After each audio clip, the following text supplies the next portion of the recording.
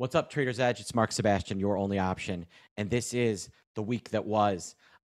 Today, we're going to look at the levels in the major indexes. We're going to take a look at the Russell 2000 and the mid-cap index. We're going to talk about what's going on in the chip sector and how far it can run. And I'm going to tell you what's happening with the volatility index.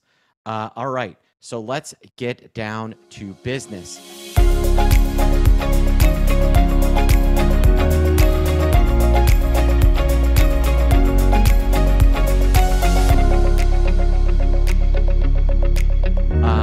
Let's start with the S&P 500, more like the S&P 5000, closing 5,026. It had a pretty strong day, up about 28 points, over 0.5%. The NASDAQ 100 was even stronger. It's in sky-high territory. It's all the way up 1% at 437.05. Now, here is what I think is really interesting. I'm going to share with you five different indexes. The red is the mega cap ETF, MGK. The blue, the triple Q. This is the S&P 500. This green line down here, that's the Russell 2000. And this yellow line that is unchanged since December 27th is the equal weighted index. So what does this chart tell us? This chart tells us that the rally has been incredibly concentrated only in mega names. It's only been in mega names, namely chips. I mean, the biggest companies in the world are outperforming the NASDAQ 100. That is how narrow this rally has been. It's been incredibly strong, but really tailored only to the top 25 names in the S&P 500. If you want to know what's going on with the Mag 7, I like MGK. Now, it does have other names in it, but it is primarily those big 7 names, and they are off to the races, up almost 9% in about a month and a week. That is an incredible move for an ETF that carries about 90 names. That is absolutely incredible. The triple Qs, they're nothing to sneeze at, up 6.3, and the S&P up 5% in a month. That is also really, really strong. But when I look at MGK, and let's go to our regular index, and I look at the 1 year here, and I'm seeing an index that is very stretched. Could it make it to 300? Absolutely, it could. But it has gotten really far away from the 21-day, super far away from the 50, and look at the 200, all the way down 50 points lower. This index is getting really, really stretched. So when does this end? This index is getting pulled up by NVIDIA. NVIDIA is $720. Since January 5th, NVIDIA is up over $200, an almost 50% move in a month. Now, looking at the fundamentals on NVIDIA, its PE is now approaching 100. Now, that will drop after earnings. That's a trailing 12-month. But that PE expansion is really crazy. That's the mode we're in. We're in a mode of PE expansion. Names like AMD have huge PEs, 322. ARM Holdings, which had itself a heck of a week, doesn't have a full 12 months, but I can tell you its current forward PE is even higher than NVIDIA. Another name, and this is one that I'm going to have on my watch list for next week, is AMAT. It had a really strong day. We're going to circle back with Applied Materials because that is one I'm going to be talking about pretty heavily in my look at the week ahead, which I'm going to send out tomorrow. All right, so we've got this super concentrated rally, and it's really being pulled up by the chip makers. And because it's not like Apple has been that strong, right? You look at Apple from the beginning of the year is essentially flat. Tesla,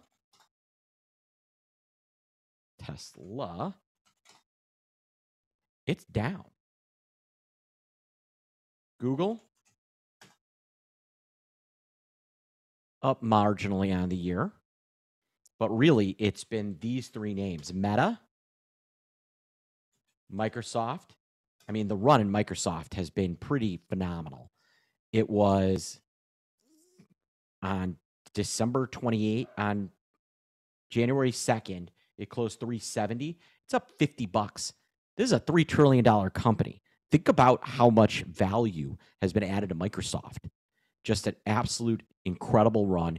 Their earnings disappointed, and now it's higher. Money is just pouring into this very concentrated area, which leads us to the IWM and the mid caps. If we're going to continue this rally, IWM, MDY, and RSP need to start being included in the rally. Yes, RSP is at an all-time high, but it really hasn't done anything since it had this major rally in November, December. Lastly, I want to kind of look at XLE. If we're going to really make it to 5,200, which I think is in the cards for the S&P, XLE is going to move back to 90. So I'm going to talk more about this on my watch list, but I want you to know kind of where everything is right now. There is a piece of this market that is really, really stretched. And in order for the S&P to continue to rally, those probably are going to, at a certain point, stall, and the rest of the index needs to rally with it. So I really like long the other 490 names right now. I really do. How do you express something like that? You can express that with the diamonds.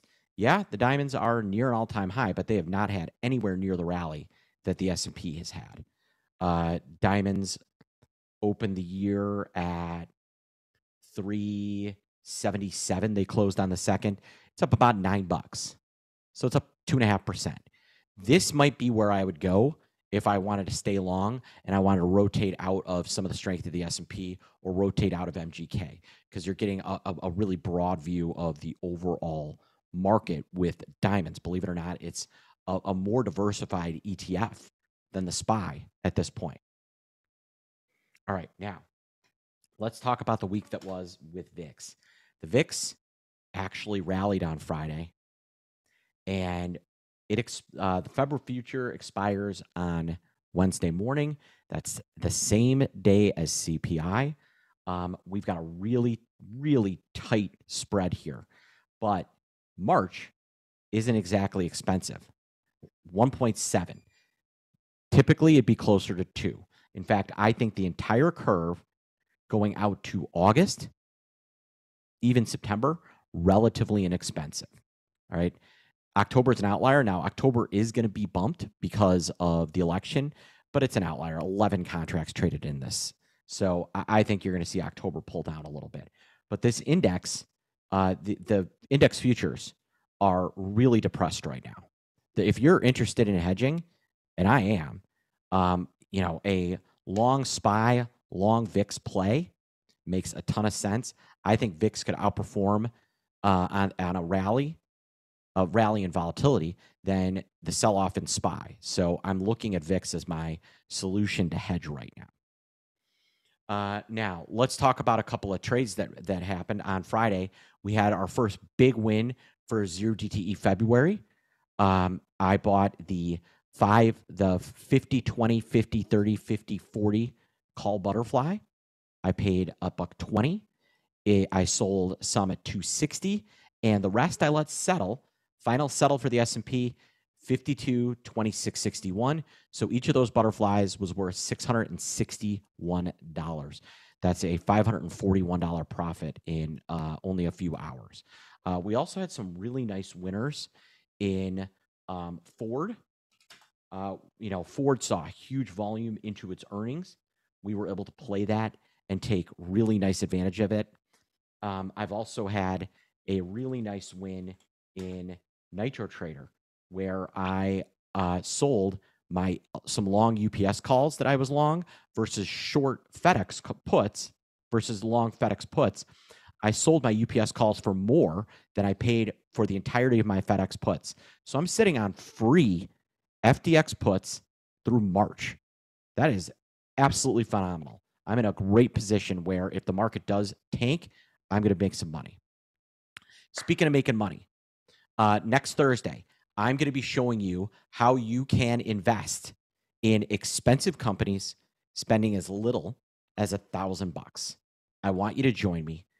This is a great, great presentation. I'm going to teach you how I pick the stocks I pick, and I'm going to show you how I take advantage of expensive stocks using options to own them for